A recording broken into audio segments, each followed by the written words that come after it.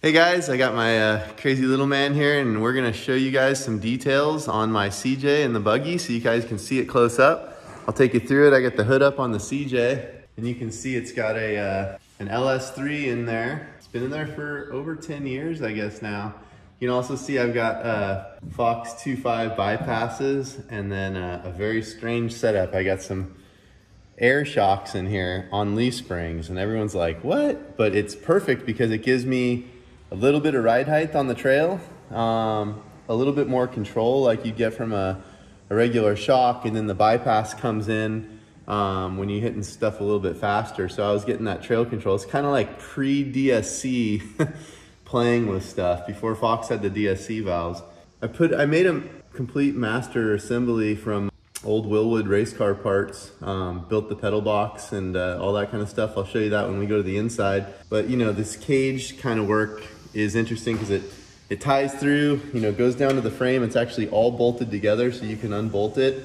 And it goes back up here to the firewall. And then I'll show you on the inside where we've tied the firewall pieces back in so that it all connects. It's an old radiator out of my 2009 race car with a couple of fans on it. I think it's got one of the Bomber Fab alternator kits. It's pretty simple. I got my worn winch box up underneath the hood. I cut that out of there just so that it has a real low profile coming in here. And then something kind of neat. This is the original kind of design for my actual Rage 4th bumpers. It's just kind of a real simple hoop. You can see we play with our buddies and stuff on the trail and smash into them a little bit with the kickers that came back. And I incorporated that same look. It's actually kind of in my race car. You know, the normal loop, a few more dents and dings on this one, and then the tubes that come back for the support. So kind of a standard setup, but it's easy. I've got Poison Spider fenders on this thing. Back in the day, Larry sent me these just to make it kind of clean. It's nice to have all steel. And then I built these Rage 4th rocker panels with Scherer, Mike Scherer, back like over 10 years ago. Angle iron, tubes, some dimple die stuff. A lot of the same theory that's in the rockers from today. One of the cool things about this Jeep, it's flat underneath. So this skid plate bolts in from the side that holds, you know, that covers everything, but there's nothing hanging down underneath it until you get to the rear links. So it's completely flat, heading all the way out to the back, and the back's got a high pinion 9, so you don't hit anything on it. Front's got a low pinion, and it looks like it would hit everything except that the leaf springs are there to kind of protect it. And as long as you kind of drive around that pumpkin, you can pretty much party on whatever you want. Shackles are hung way up above the frame. They're super long, gives you a lot of clearance. So let me show you what I was talking about underneath. Hopefully the camera can pick this up, but I've got a pedal box up here that we built, figured out the swing ratios and everything. Shannon Campbell showed me how to do that years ago on a car. And then, you know, we kind of incorporated the same thing. Nice long pedal so you can get in there. If you look up inside here, you can see the cage work that I was talking about that ties in all the cages back up underneath the chassis. So there's actually tube work going underneath the chassis, through the firewall, and then down all the way to the floorboard. And then that floorboard piece kicks back in, goes up to the seat mounts. Seat mounts come back up into the cage and tie it all through. The top upper, you know, the main chassis one that ties back into the dashboard here, and that's the one that's connected up underneath. So there's a tube here running to the firewall this way, the down tube this way. Maybe you can see it a little better from the other side. JL audio amp up in here, so it stays a little bit dry. Kind of the problem with you know, the Jeep stuff as far as going through river crossings is if you don't tuck it up in there, you're kind of screwed. It's all going to get wet. So if you want to play your speakers, we put the wet speakers. These I think are Rockford Fosgates down in here. They're like boat speakers. Sounds pretty good. Makes it rock. Actually, it's kind of got neat acoustics the way it plays through there. The rear is pretty badass. So let me show you the rear. It's got a. Oh, hold on. Quick stop. You got to see this camping stove. So this Coleman camping stove I got when I was like 15 years old. To go camping. That is the most disgusting yet cool looking thing ever because this stove has been working for... It still works. It still works. I still cook on it. It's had so many meals cooked on it. It's got these cool wind wings pop out and slide in there. They're almost too gross to want to touch, but thing's badass. So the tailgate folds up. I keep all my tools in here. My jump starter, my Boxo wrap from the hammers this year. And all my hand tools are in 2 different bags so that I can piece together or cobble together whatever I need. There's a set of jumper cables in one of these bags too, because I keep like welding rod, some 6061 inside a little box, just so in case you ever got to weld anything up. Yeah, so Genrite fuel tank out of a TJ. I even think Schaefer and I junkyarded. One of us found the deal for a filler. These little pieces I made years ago, they're wraps. I just took a flat piece of steel on the top and I wrapped it around a propane bottle or like a nitrogen bottle, and then got the radius I wanted, and then I capped the bottom of it with a piece.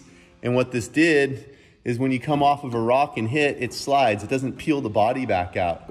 And so I'm showing you this stuff because this is the kind of thing I tried to do when I built the Rage 4 bumpers, is I tied all this stuff in so you wouldn't just smash the body up, because that's always been a problem. I mean, all the way since when I built this. So Curry F9 rear housing, Willwood. I think those are 4-piston Willwoods in the back here. It's got 6 pistons in the front with Spider Trax cups and Spider Trax 14-inch rotors and all their brake mounts. You can see some clearance like issues we had with bumps, so I added little aluminum spacers to the shocks to make them bump at just the right time.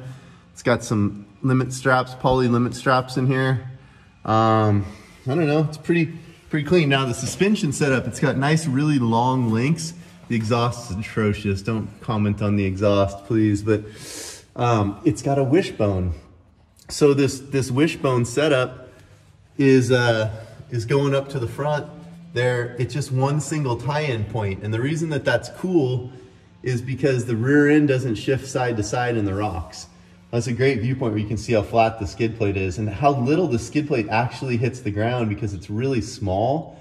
You can see how far out the rockers are, and that they rub on a lot of stuff. I mean, the rockers on this thing, they rub on a lot. Like, you look down in here and you can see how they just kind of smear rocks everywhere, but that's what they're good for. They push you off the body. And these rockers were actually integrated. I know it sounds funny to keep showing all this stuff, but the rockers are integrated into these bottom pieces. So the rockers are integrated into the cage there. The cage is tied in a couple of places, which means all of these are all tied in. So this thing's actually, it's pretty strong. The rear pieces for the rear corners are tied back into the frame here. There's other uprights for the shock mounts. So for a little CJ, this thing's kind of cool, kind of a fun little toy, but it's got so many hours of labor into it, like ridiculous amount of labor, but it's a fun driving car. Works super good, 300M axles all around. Vision wheels, Spider Trax hubs. You can tell it's got like 5/8 lugs on everything, and it's kind of set up well. It's on BFG red labels. Don't forget, 150 bucks off on the set of these. Fox has got that 10% off deal, which is rad. ARB cooler. You guys can get a discount on those this weekend, and 4 Parts is paying all that shipping and sales tax. Let me show you a little detail on the buggy. Starting in the front, it's an IFS car. We designed it back in 2014 after we'd already built our first one. It's got the minimal amount of things, like literally it's down to like one rigid single row light in the front because King of the Hammers is a day race, you know. Obviously I have a whole light setup we can put on this thing with all our rigid stuff if we need to. Don't forget, rigids on sale, 10% off on this thing. But also, it's got 30 series CVs, it's got Alpine brakes that are just massive. It's got a 7-inch throw rack in it. These are some of the coolest things, like this power steering cooler from CNR Racing. It's so efficient, it doesn't need a fan behind it. Just the transfer of airflow through that thing keeps our temps, like, you know, 210 degrees was the max this thing's ever hit, which on power steering fluid's fine, you know. Fox 3.5-inch bypasses with 2.5-inch coilovers, and the coilovers have the DSC valves. See, these DSC valves make all the difference in the world on the low speed stuff. So they're super badass. All FK Heims on everything. The huge FK uniballs, man. These things are just beasts. The WSSX 24s. In here, ARB and it's inside like a Gearworks diff that my friend Brian builds, and we put it all together to make sure, you know, basically everything's super dialed. It's got 2 Odyssey batteries up in here, the 925s. You know, this thing's kind of like wherever there was room, we stuffed things. Here's a great view of these brakes from here. Like, these things are just massive. 6 piston Alcons. Alcon makes badass stuff. You know, these brakes are like full motorsport quality for a little rock crawler. Moving inside it, it's kind of lack of creature comforts. It's badass looking, you know, but it's also like Spartan. So you got your master kill up there. You turn the ignition on. It's all programmed by James Lynn. Got our safety stuff in here from Safecraft for fire extinguisher. You know, nice belts. All the electronics are back here. Cool stuff with like the Parker pumpers being programmed in now to my controls, so I can control the speed of it, you know, whenever I want and stuff like that. There's no inside lights. There's nothing. It's down to being as small as you can. Back here, you can see we got this cool CNR pressurized cooling system on a giant CNR racing radiator. All of the exhaust work is all covered in Inconel, and that keeps the heat down under the hood. It's dry sumped with an ARE dry sump. So the motor's an LS7, and I've had so many people kind of call BS on me, but it is a stock crate motor. We worked with Kevin Stearns at Tilden. He put a cam that he makes in it, and pack valve springs, a trunnion upgrade kit, but like, it has never had the heads off it. It is completely stock. It's a 505 horsepower motor from the factory, and it's probably at like 550 or 545 or something right now, but it's a good combo because it keeps everything alive. We need more though. I'm just saying it right now. Can't keep up anymore with a crate motor. I need 750 horsepower now because the guys have gotten so fast, and it's just not quite there. But it's kind of the easy solution, you know. Getting a motor that's bigger isn't really rocket science, it's just money. So going back here, it's kind of a cool setup. I don't know if you guys know Weldon fuel pumps, but Weldon's got these 2 drop-in fuel pumps that sit on these top plates. What's cool is you can just take them out by removing these top plates. So you just pull them up, disconnect the Holley fuel mat, and you can take them apart. But really, they're so reliable. I haven't had to deal with that. You know, they're really a great part. It's got 2 one-way flow valves so that they're check valves basically, and then that goes back up to the regulator. It's got the dry brake system. The reason that we did all the dry brake and everything is, it's not like we need those 20, 30 seconds at the hammers, but we found that it was safer, especially if you're gonna do jumping jacks on a tire. But no, for real, the dry brake, it dripped a lot less fuel for us than dump cans. And you know, with the brakes here and back, like just a few years ago, we had the exhaust on the other side, or sorry, we had the fuel on the other side, and it would get so scorching hot that, you know, you're filling up stuff here and the exhaust's here, and it was bad. Yeah, not a ton you can see back here. It's got our power steering solutions. Charlie makes the best power steering stuff, and he's got his reservoir back there. Our race proven alternator, the big huge Fox 3.5s back here. It's all cool stuff. There's another CNR transmission cooler back here. The radiator's got a built-in oil cooler and a built-in transmission cooler inside it. So it's running both of those.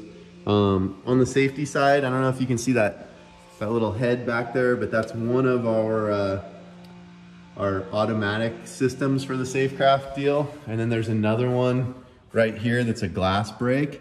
So the glass brake one, if this thing catches on fire and the temperature here gets up to like I think this one's at 240 if I recall, something like that, this one will blow and then it'll put the fire out. Sometimes you putting the fire out before you even know it. This is my secret weapon. I wasn't gonna show anybody, but this little guy here is my backup camera. So the backup camera is actually on all the time. Only comes off if we have like an issue and it needs to tell us on the screen that there's something else going on. SpiderTrax Pro Series housing, 3.5 inch. Alcon brakes back here as well. God, they look huge from the back, don't they? 4-link designed by Dan Trout. You know, the drive line comes in nice and straight on this thing, so there's no vibes anymore. That was a lot of work to get rid of when we first built it, but it's really killer now. You know, kind of cool stuff like the skid plate wraps up underneath the car, so you've got like one continuous skid plate that comes up on the diff. So that's a giant skid plate that's just smashed over the years and pieces cobbled on top of it. Coming up through there, that's a Tuborg's third member pinion support. The skid plate's off this thing, so you can actually look underneath it and see a little bit of stuff. You got your dynamic converter there, dynamic ARE dry sump pan, and all the Brown & Miller fittings. All the Messier stuff, you know, it's a Messier flex plate. You know, there's a lot of little trick stuff, like see this detail work, like where you've got these two little pieces. These are just cobbled on little pieces just to bow the skid plate. And there's another piece right here that hangs down and it's radiused, just so that the skid plate's got a little bit of a radius around it to keep anything from ever getting back up into the flex plate, because all this stuff is dropped down so low in here. The dry sump belt sits super loose, but we've got a big sheaved piece on here so you can't lose the belt. Just a matter of when at some point on this stuff that something's gonna break, but you know, for now it's been pretty solid and everything seeming is holding up. So that's it, guys. I don't know if you have any other questions. Be happy to show you guys in more detail, but that's kind of the tour of the vehicles, tour of the CJ. Jackson's still doing jumping jacks, jumping Jackson. Are you jumping Jackson? By the way, JP Gomez, yeah, thanks a lot. I backed up on Wrecking Ball because I don't know, I had a bad line and he made me pay the penalty for it. So you win, dude. Payback's a bitch though. Super stoked to show you guys my Ford Raptor and my Jeep JL. So I've got rigid lights on the front of my Raptor, and it's a super cool setup because SAE legal driving lights on the outsides, and that way when I want to drive on the highway I can flip those on. And I've got the D-Series Pros in the middle. These are those Rage 4th rockers that we put a ton of effort designing and going out and testing on Rubicon to make sure that they were slippery underneath so you could slide over rocks, but they still give you protection and kept you up off your fenders so that you weren't just smashing the side of everything. Obviously it's got the Rage 4th rear bumper, which is cut out so you can get your trailer hitch to fit. It's got the sensors and the spot for these rigid you know, flush mounts that are diffused. And this is a cool little trick setup because you can wire into the trailer hitch wiring, just tap into it for the lead, and when you put it in reverse you get all that extra light that your camera picks up. And obviously this thing has my spare tire delete on it, the Rage 4 spare tire delete. Hey, the other thing I didn't mention about these is the Fox 3.0 internal bypasses with the DSCs. The DSCs made such a huge difference. Fox did such a good job setting it up. You know, they've always built stuff that's rad in the desert, but to get the DSCs for that low speed stuff in the rocks made a huge difference in ride control. I love driving this thing. Also in the back is my trusty ARB. This thing has been pretty much on for like 4 years, 5 years now, through Baja multiple times, all the hammer trips, all the Rubicon trips. It's been used and abused. It's had a lot of meals in it, and I love that thing. So when we go down to Baja, I set one of them at 0 degrees and one of them at like 33, and I keep all the regular food at 33 with drinks and stuff, and I freeze all the stuff that we want to have frozen, and it's 0 degrees, so then you get to a place and you want to eat something, you got it all in the back. Love those things. I heard the new one too has like dual zones, so getting even better over at ARB. So I talked about this a little bit, but just to show you this bed cover I got installed at 4-Wheel Parts the other day. Super slick. It takes up a little bit of space up here, but it gives you all your bed totally secure. You know, you never have to worry about anything getting stolen out of the back of it when you're, you know, going around, and it makes such a huge difference to have it all safe, especially when you're like pre-running in Mexico and stuff. You can just lock this right here and it's all dialed in. So those are my rigs. I got a couple more that we'll show you next time with side-by-sides and some play toys, dirt bikes, stuff like that. But these are my dailies that I love driving, and wanted to show them all off and get you guys input. So thanks for watching, and see you guys soon.